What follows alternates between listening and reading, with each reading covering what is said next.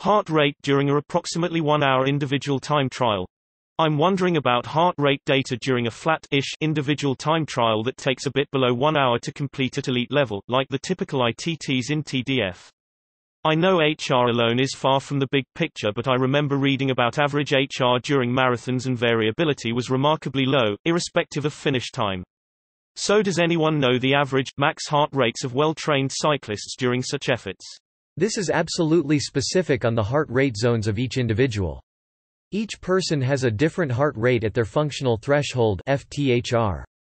Professional cyclists are able to cycle for a long time, most of the road race, almost at their functional threshold, but the actual heart rate is completely individual. Even the percentage of the functional threshold heart rate to some maximum heart rate will be individual. All these values must be determined by an appropriate physiological stress test to be reasonably accurate.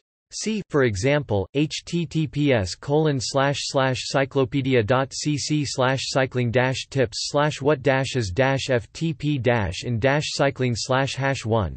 When it comes to the maximum heart rate, that is not a very reliable value, may vary strongly for different activities, and it is much better to start all U zones and comparisons from your FTHR than some percentage of some maximum.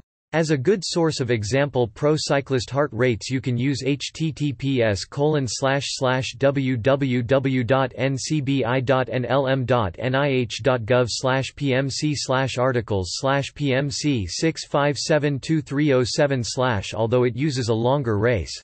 The HR during the race was 158.9 plus or minus 10.6 bpm, 86.4 plus or minus 2.2% HR max, and exercise intensity is categorized as vigorous intensity. As you can see, the variance for the heart rate is higher, more individual than the variance of the maximum percentage.